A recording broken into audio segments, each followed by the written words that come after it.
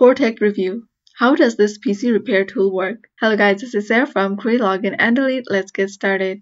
So Fortect is a Windows repair tool that scans your PC for errors and fixes them and optimizes your Windows. To download Fortect, you can come to fortect.com and then click on Download Now. So once it's downloaded, make sure to run it.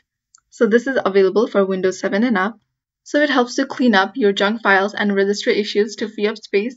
It can also scan and remove malware or existing viruses that is slowing your computer down. It can repair and replace damaged or missing operating system files. It can scan your PC and then automatically replenish your operating system.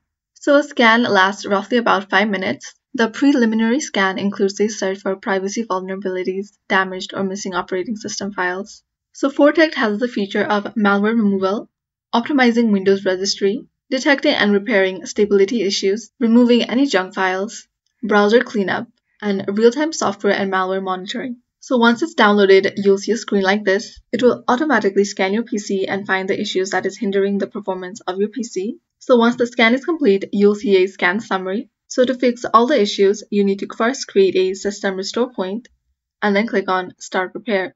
Now to repair all the issues automatically with one click, you do need to buy the Fortect by subscribing to one of its plans and activating the Fortect Premium using the key you get after buying a plan. So once you click on Start Repair, you have to click on Start Repair once more, and it will repair all the issues on your PC. Once the repair is done, you'll see repair results where you can see the data of all the issues fixed in the last scan and repair session on the Fortect software. So these are the different pricing of each plan.